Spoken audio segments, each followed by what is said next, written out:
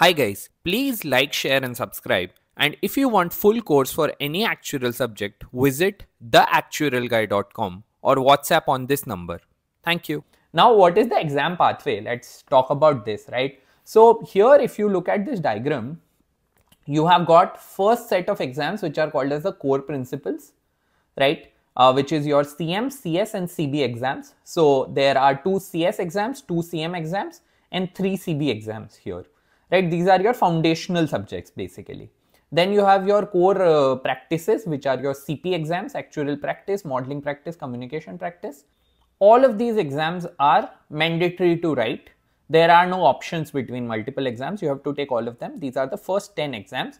Once you pass these exams and you have 2 years of professional and personal development, that is basically your work experience. If you have 2 years of work experience and you have passed all of these exams, you become an associate of the Institute and Faculty of Actuaries, right? And you can use the words AIA at the end of your name. So that is your associateship, right? That's the first sort of stage towards qualifying as an actuary. Even an associate actuary can be considered as an actuary, but they are not specialized. So after this, you write your specialization exams, which would be your SP and SA exams.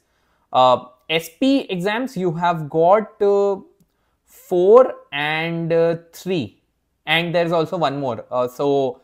There's banking exam which has been added as well. So there are a total of 8 exams. Out of these, you have to write 2 exams. You will have to choose any 2. And then with SA exams, you've got 5 options and you write one of them, right? And this you do based on your specialization, whatever you have picked, right? So we have got a couple of them: health and care, life insurance, finance and investment, general insurance. All of these are your specialization. And as I told you, now banking has also been added, right? So you do this and you have 3 years of total experience. So 2 and then 1 more year of experience here. Then you qualify as a fellow actuary. So that's how you complete your qualification. Now, what do these exams cover? Let's talk about that. So your CS1 is your basic and advanced statistics. This would cover typically slightly more than the university level elective for statistics. It would start at your random variable theory and then go all the way up till your Bayesian statistics theory. Then you have your CM1, which covers the basics of cash flow modeling and the mathematics of life insurance, right? So all of this is covered here. Then you have your CS2, which is your survival modeling exam. So you talk about how do you model mortality of people or populations, right? Then it covers introduction to time series analysis, machine learning, and basics of general insurance pricing. So all of these things are covered here.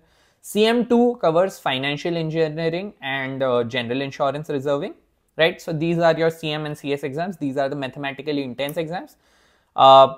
For each one of these exams, you have a paper A and you have a paper B. Paper A is Microsoft Word based in case of IFoA, and paper B is software based application. For CM1, CM2, paper B is MS Excel based, and for CS1, CS2, paper B is R programming based, right? So that is your CM/CS exams. Now next are your business exams, which are CB1, 2 and 3. CB1 is finance and financial accounting, CB2 is business economics, and CB3 is business awareness module. These are very easy, straightforward exams. Can be done if you are really good at exam writing. Even under 50 hours you can study for them and get done with them. If you want to study them properly, 100 hours is more than enough, right? So these are your CB1, CB2 and CB3 sort of exams. And then you have your CP series, which is CP1 is principles of actuarial practice, which are about your subjective judgment while working as an actuary. That is what it covers, and how do you go about working as an actuarial professional. It's broadly guidance on that thought process, right? So that is what CP1 is broadly about. Then CP2 is the Excel modeling exam. So you do your modeling, you build models on Microsoft Excel here. and your CP3 is the communications exam. It's a advanced level English language exam with a focus on communicating with non-technical stakeholders. So how do you write actuarial reports, how do you write emails, all of those things, right? Fairly straightforward, easy exam again. CP2 and CP3 are very easy. CP1 is huge, right? So they can be sort of clubbed with other exams, CP2 and CP3. CP1 you'd probably have to take alone, and it is the biggest actuarial science exam, and it has a reputation for being notoriously difficult to qualify. Then you have your SPs and essays. You have to pass 2 SP exam and 1 essay exam, right? This I've already talked about. So now, what would be your ideal exam progression if you are starting at university? This is what I'm talking about in a lot of detail. Obviously, if you are beyond university, you can also go with a similar pathway. But here I've structured it in a way where I'm talking to students who are still at university and first or second year of their university. How do they complete the course as fast as possible? Because again, qualifying faster is a really good thing, right? If someone tells you don't do too many exams too fast, they don't know what they're talking about. There is no problem with passing more exams earlier, right? So that I can tell you with a lot of confidence. Do them as fast as possible, get done with as many during university so that you don't have to write too many along with your job. That is what I would recommend. Now, this is a given.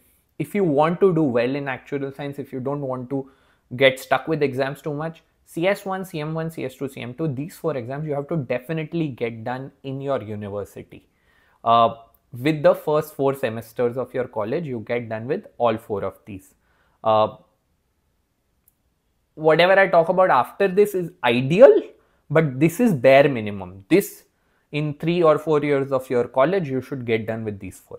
Now, if you are someone who is really smart and dedicated, what would be the ideal path? Let me talk about that.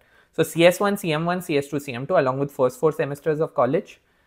If you have additional bandwidth, if your college is like really light or you have less number of courses there, then along with your CS1 and CM2 exam respectively, you can add CB1 and CB2. Reason for that is very simple. CS1 and CM2 are smaller than CM1 and CS2. So these are exams you can take alongside other exams, and CB1, CB2, as I told you, are very easy to do.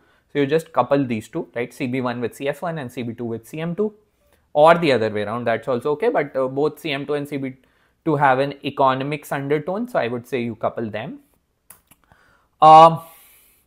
If you are feeling too enthusiastic and you can couple your CB2 exam along with maybe CS2 or CM1, then I would say you can also couple CP2 with CM2, because CP2 and CM2 have an overlap. CM2 paper B is Excel and your CP2 is also an Excel modeling exam. So there is a good overlap there. You can take both of them together.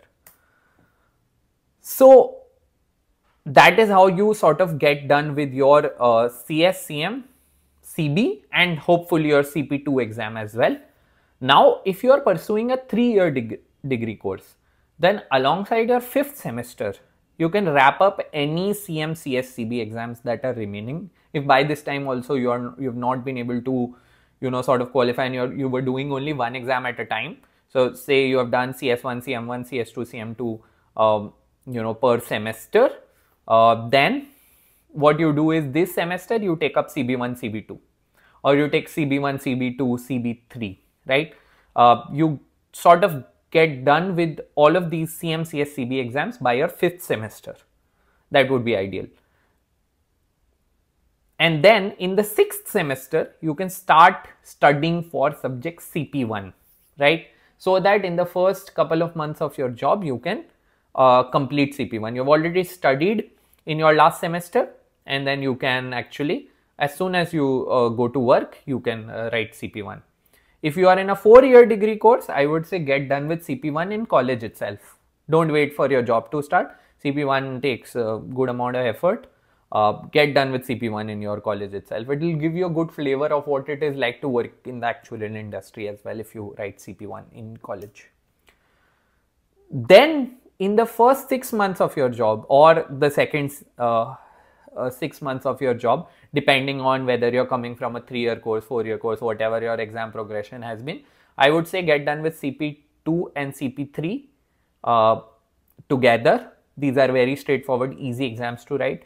They'll be easy to do while you're adjusting in your job. So by this time, you've completed all this and you are on your path to become an associate actuary as soon as you have 2 years of experience, right? And then after this, you can take up the 2 SP and 1 SA exams based on whatever area you're working in. These you can take easy because you have some time remaining now.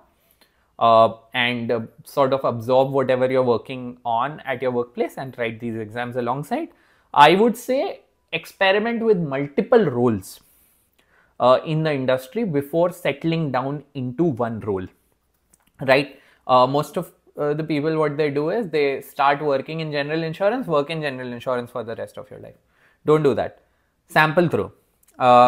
Work in general insurance, your first internship maybe, then you take up a job in life insurance, sort of sample through.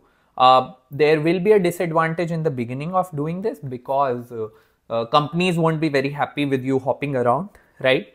But from a career point of view, there's a definite advantage because you would be able to see all areas of work under the actuarial spectrum and choose whichever one is the best one for you. So I would say sample through different areas of work, right? And eventually if you start your practice, if you worked in other areas in the past, you would be able to set up consulting for those areas as well, right? So I would say in the initial 1, 2, 3 years of your career, sample through multiple different kinds of actuarial roles.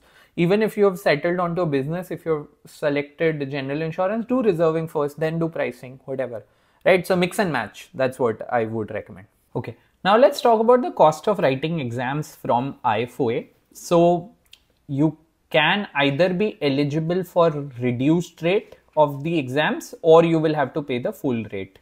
The eligibility for reduced rate is based on this. So for a student, it is if your own personal income is less than 8,700 pounds, which is roughly, I think, about rupees 9 lakh. So if your own income, not what your parents are making, just your own income is less than 9 lakh rupees, then you'd be eligible for the reduced rate.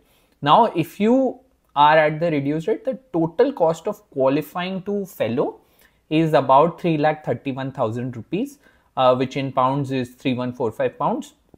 This is obviously a significant portion of this will be paid by your employer once you start working, right? So you'd probably only have to pay for these initial exams.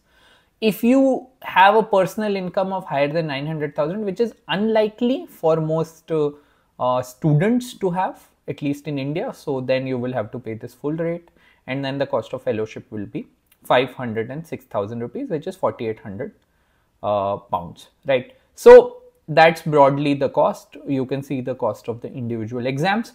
Apart from that, you also have to pay an annual membership fee, as I discussed earlier.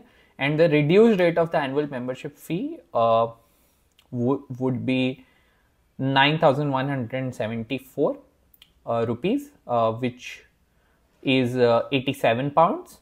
And the full rate will be 275 pounds, which is 29,000 rupees, which is significantly high, right? So if once you start earning and your employer is not paying for these things, this can become really costly for you. For fellows, obviously, this is substantially higher, and this is annual, right? So you have to pay it yearly before 31st December of that year. Okay, so that's all about how do you qualify as a fellow actuary from IFoA.